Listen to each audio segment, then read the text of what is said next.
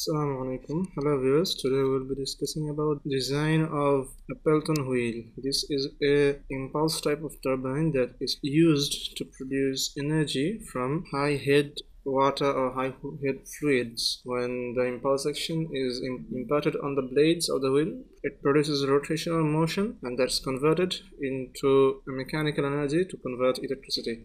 And the input energy in this case is hydraulic energy. So for that, the main difficult part of it is the design of the buckets of it, and these are of a little interesting shape, and it's a little difficult to produce the shapes, so we'll be simplifying those shapes into some of the known geometry that is available to us. So for that, we just take some of the planes that would be referenced to the top planes.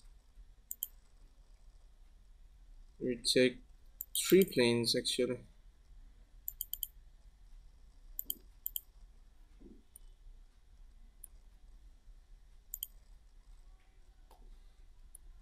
And in this case, the top plane will start a simple sketch.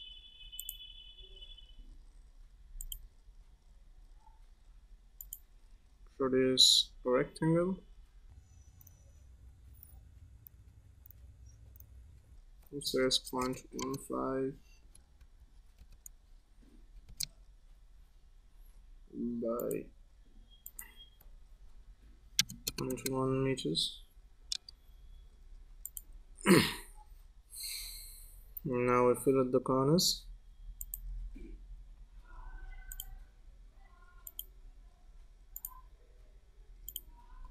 In this case, the radius will be sufficiently long. 0.03 meters would be enough. And now exit the sketch and produce another sketch on the top plane.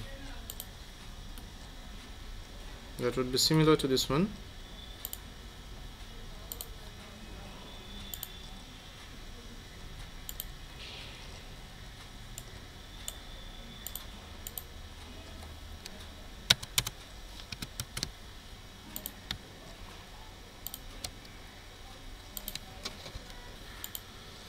Similarly, we now fill out these corners. The radius would be a little smaller.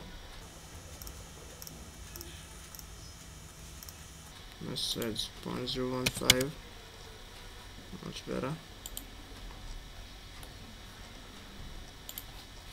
And now we need a guide curve that would be guiding our feature to the correct path. For that, we draw another sketch on the front plane. There will be a 3-point arc.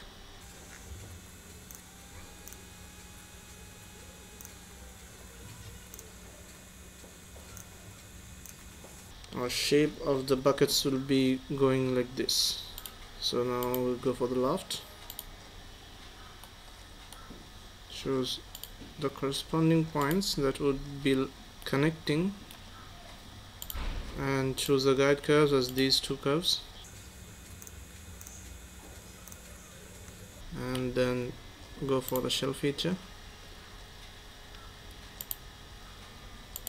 The shell thickness will be 0.003. It doesn't choose any face to remove, so that's it.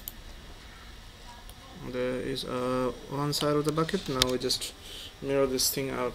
For that, we would need another reference geometry, and the reference plane would be the front plane.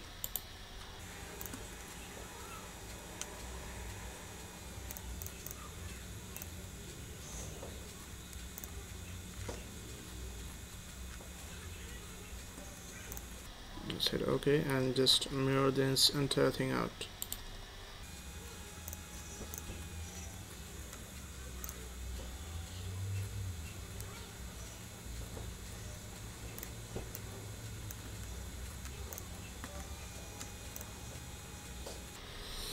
The reason for that not being merged, because the plane is slightly a little too distant, so we just edit this plane.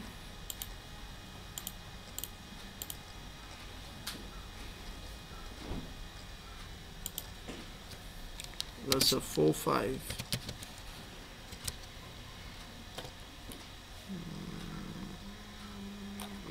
0.48. Much better, as it would have to go through some of the thickness of this wall. So now we mirror it again. The plane would be this one and the body would be entire this one. This would increase the thickness out here that is necessary for the impulse action to be sustained. So we need a cutaway out here, which is necessary for the flow not to be interrupted by the consecutive buckets. So we start another sketch on the uppermost plane, make a center line that would go through this line,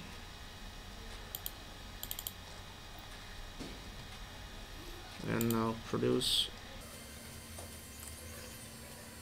a 3-point cutaway.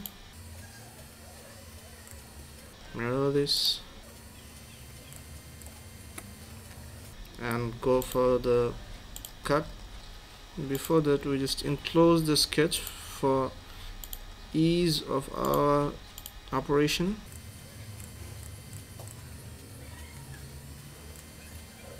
Select through all.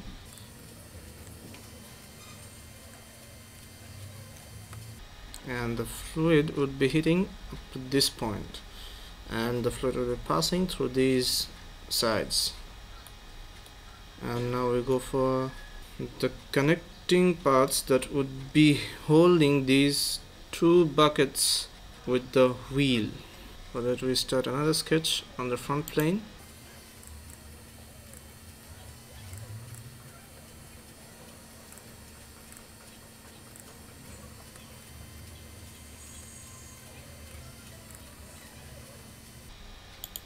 We need to be assured that everything is being in contact, otherwise the merge results won't be able to rebuild itself.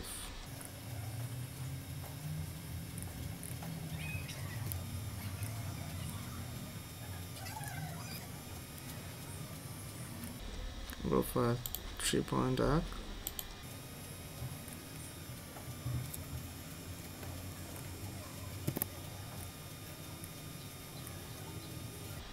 Let's see how this works.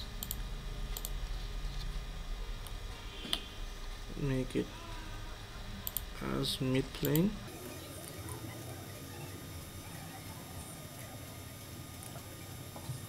Since it's a little too high, we just edit the sketch.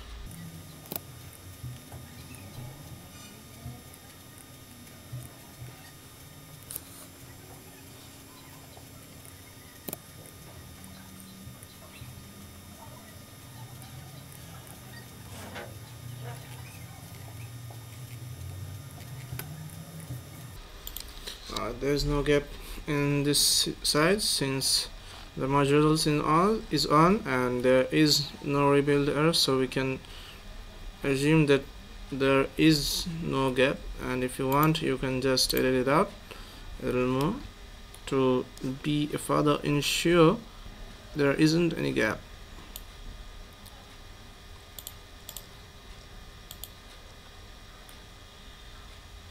There, much better. Now we just mirror this side to for that one as well.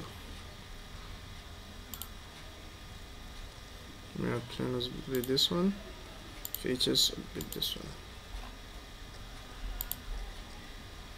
There, much better. Our buckets, we just hide all the planes,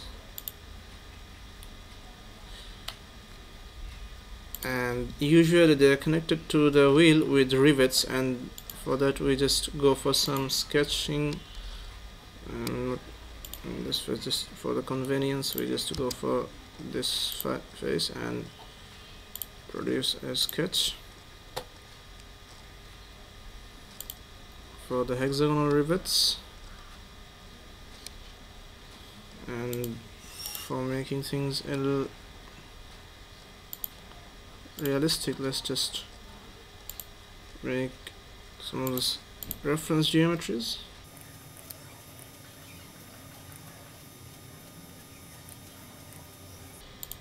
do this about this line and extrude them in both the directions.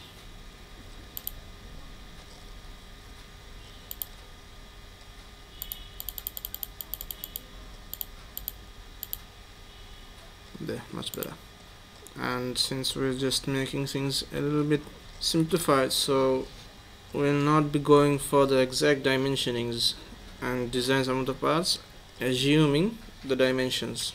And now we just make the wheel shape, and the wheel thickness would be the distance between these two sides with a little bit of clearance.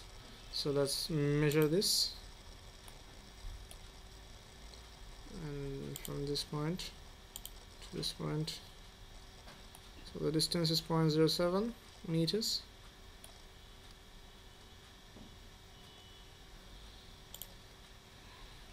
We save this.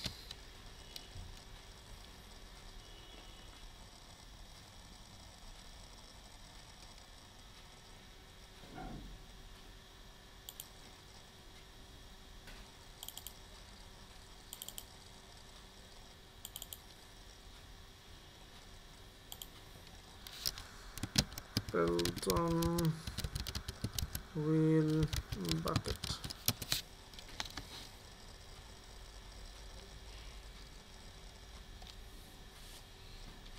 And open another file. In the front plane, we make a revolving sketch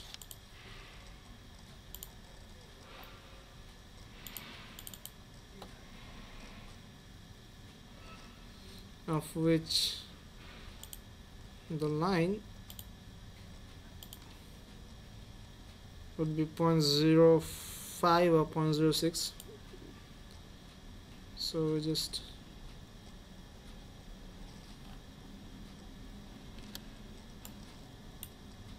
draw some arbitrary lines.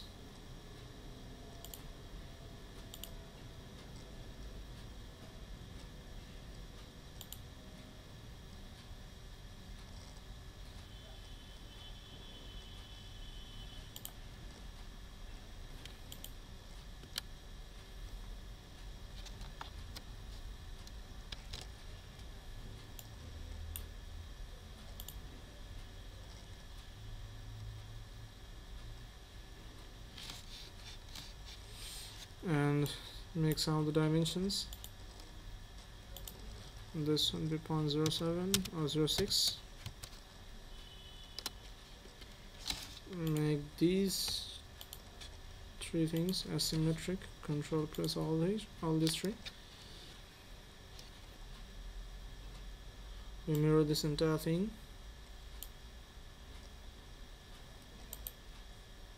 with respect to this line.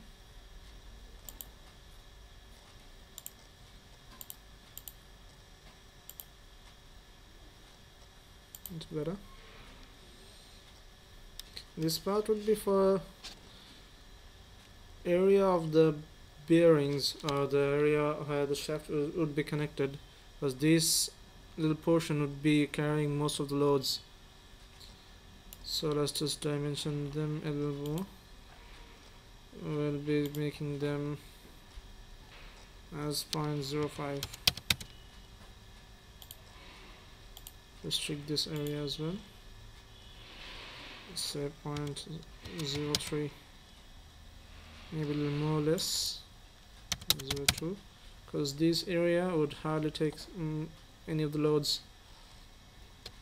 I could just make these 3 points symmetric similarly. And another dimension to be added is this one. This would be the shaft radius. So 1.5. Oops. 0.015.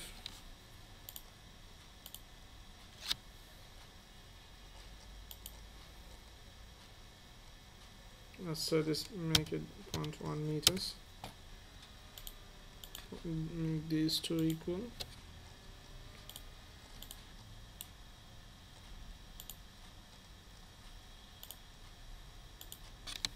and set this one to 0.08.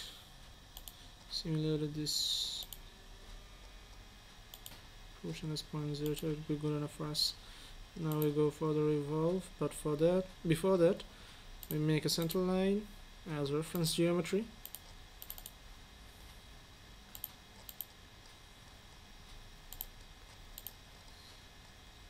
The entire thing would be revolving about this thing. Now we save this one as well as Pelton wheel 1, and now make assembly from this part.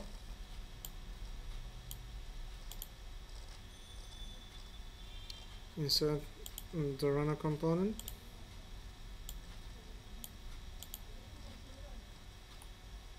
Looks like this isn't quite a good fit, so we just enhance the dimensions. We just go back to the main wheel, edit the sketch,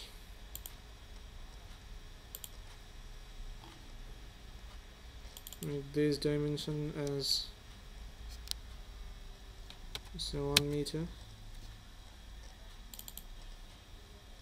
and this one as 0.95 of the meters.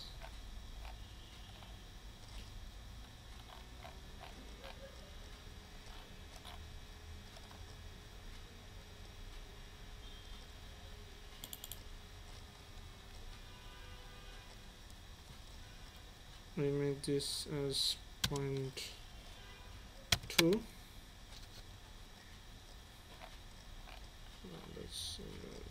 Let's see how it looks.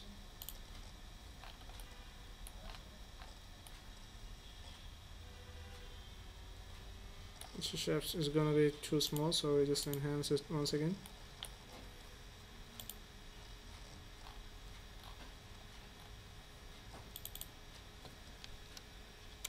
.08.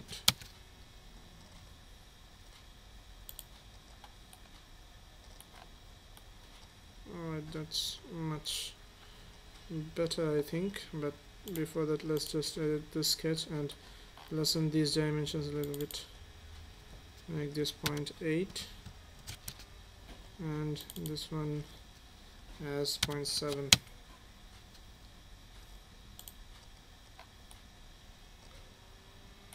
and see how this thing looks like now.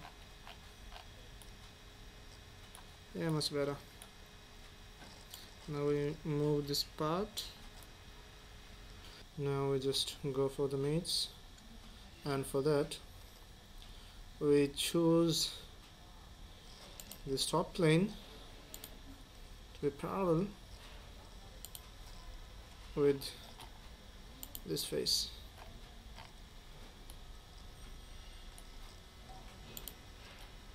And go for another advanced mate. This would be the symmetric mate. In this case, we choose the symmetry plane to be the right plane, and the planes which would be symmetric about this plane would be these two. They're much better.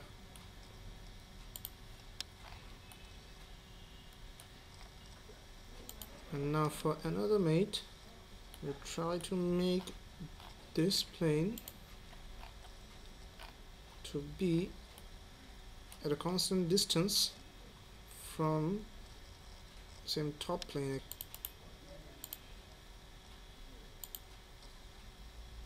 And the standard mate would be this distance mate. Let's say distance would be 0.7 and 4. How about that?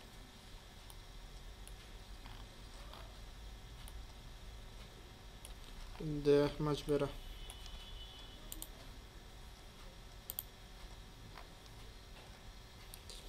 Looks pretty good enough for us. Now we just make some of the patterns of it, and that would be circular patterns.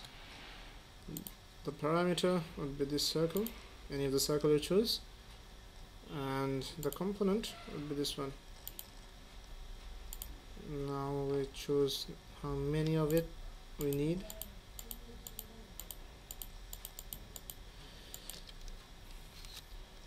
There is an optimum number of runners for every Pelton wheel specification. You may just go for any of the fluid mechanics or fluid machineries books for the further informations about it.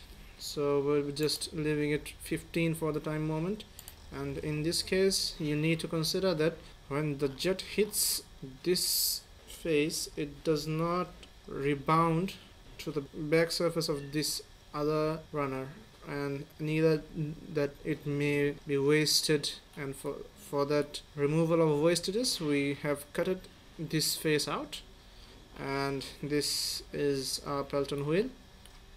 And if we now wish to assign some of the materials, we just go to the material out here, edit the material.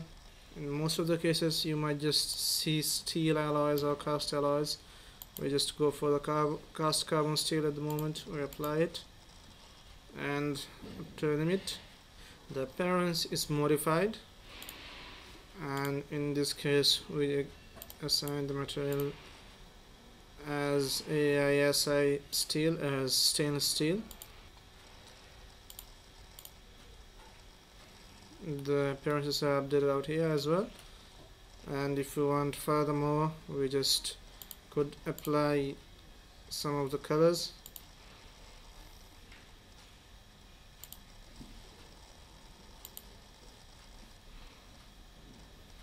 Add some metal and steel.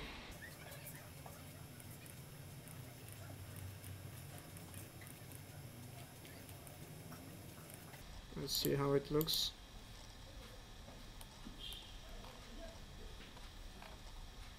We could just modify the colors as well.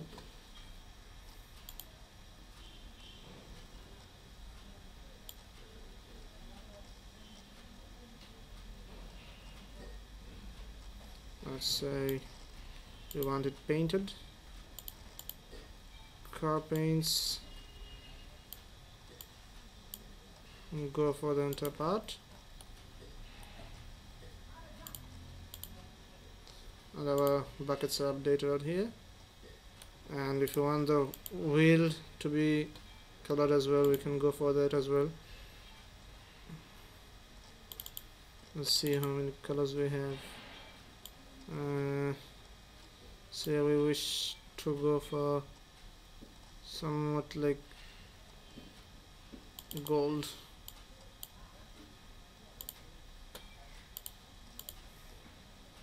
And that's our goldish looking Pelton wheel. And if you wish to go for the rendering, you can go for the renderings, and for the rendering approaches you may just go for the previous tutorials that is available in our channel. And that would be all for this one. Hope you have enjoyed it. Hit the like button below if you have. Please subscribe and share. Thanks for watching.